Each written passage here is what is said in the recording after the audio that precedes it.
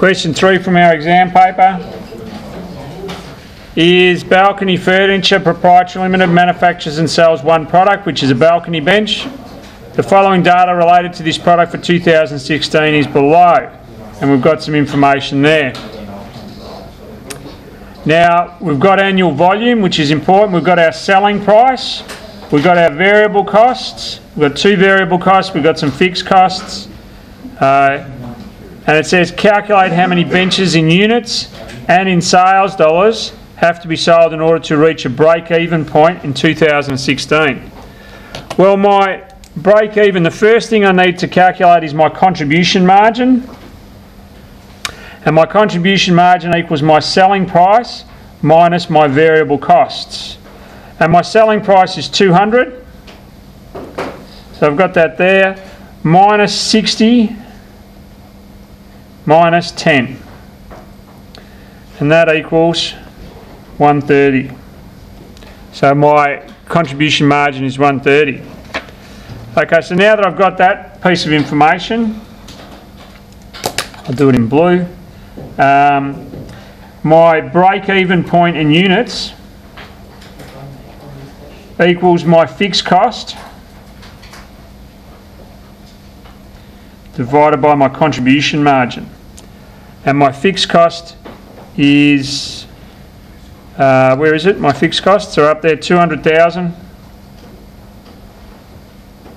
plus 100,000 divided by 130 equals, trusty calculator, 300,000 divided by 130 equals 2,300. I'm going to round that up to 8. 2,308 units.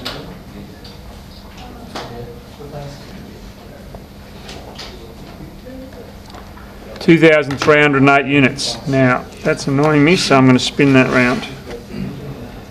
2,308 units. Now, break-even dollars equals my break-even units times my selling price. So this is 2,308 times $200, which is up there. So 2,308 times 200 equals $461,600. Make that look like a 4. So that's question A answered. Now question, okay, I can tick off A. Question B. It says calculate the company's annual profit earned in 2016. Now my profit, I could do my annual volume. So I've got some volume up here, which is 100,000 units, which is a nice amount. I could do that 100,000 times 200 minus 100,000 times 60 minus 100,000 times this minus this minus this. Or I can just use my contribution margin. So my contribution margin we already know is 130, and then I'll just deduct my fixed costs from there. So contribution margin times volume minus fixed cost.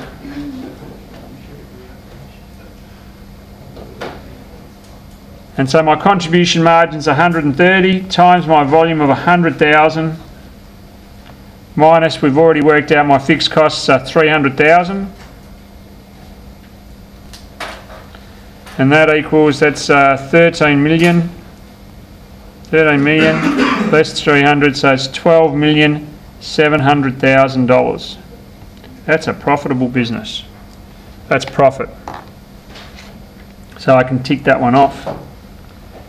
Now, coming into question C, it says Balcony Furniture is considering changes to its planned operations in 2017, switching sales from incentive-based rewards to fixed-based reward system. The changes would result in a reduction to variable costs of $6 or $5 per unit and an increase in fixed manufacturing costs of $150,000. calculate how many units would need to be sold in 2017 to earn the same profit. Well, we've got to calculate now another contribution margin.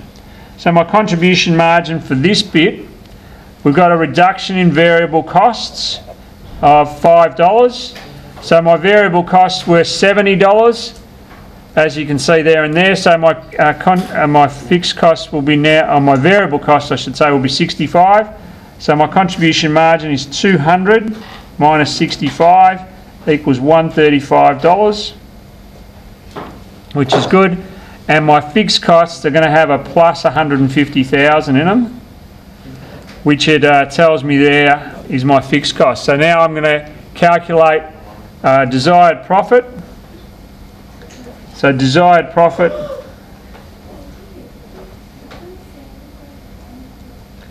equals my fixed costs plus profit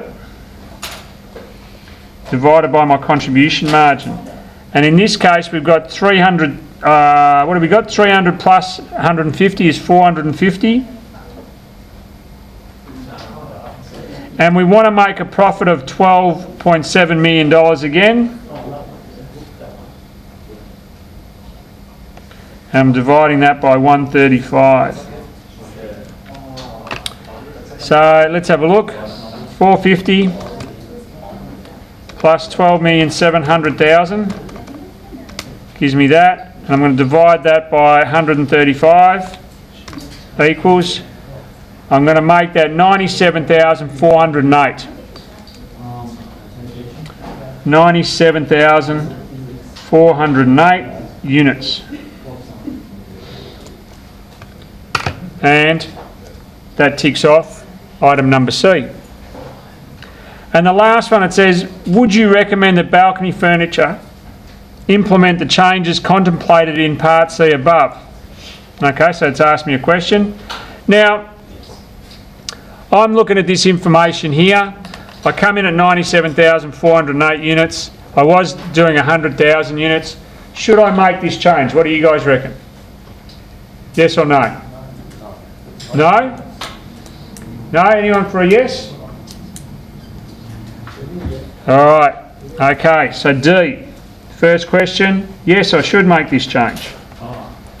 Reason being is, if I asked you, you were working for me and I said you've got two choices. I'll pay you $12,700,000 at the end of the year.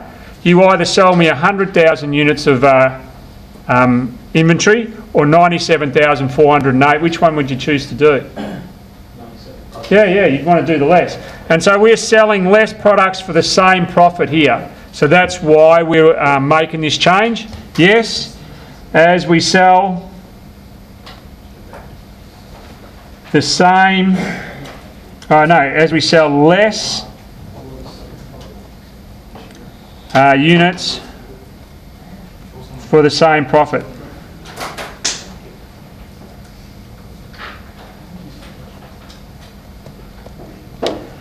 Okay, so that takes care of first part. And then it says, which reward system has the highest degree of operating leverage? Briefly explain your answer. Now, here's the simple formula. The higher the fixed costs, the higher the operating leverage. Now, in my first system, which was the incentive-based reward system, I had $300,000 worth of fixed costs. Under my fixed-based reward system, I've added another 150 in there, so I've got 450,000 of fixed cost. So which one has the highest degree of operating leverage? Well, that must be the fixed based reward system. So part 2 of the Part D is fixed-based reward system.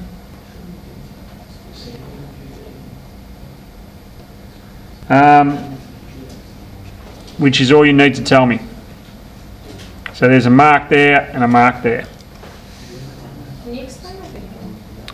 Yep, okay, I can explain that again. The higher the operating leverage, or the higher the fixed costs, so the higher the fixed costs up here, the higher the operating leverage. And the questions ask you which has the highest degree of operating leverage. Well, it's the one with the more fixed costs.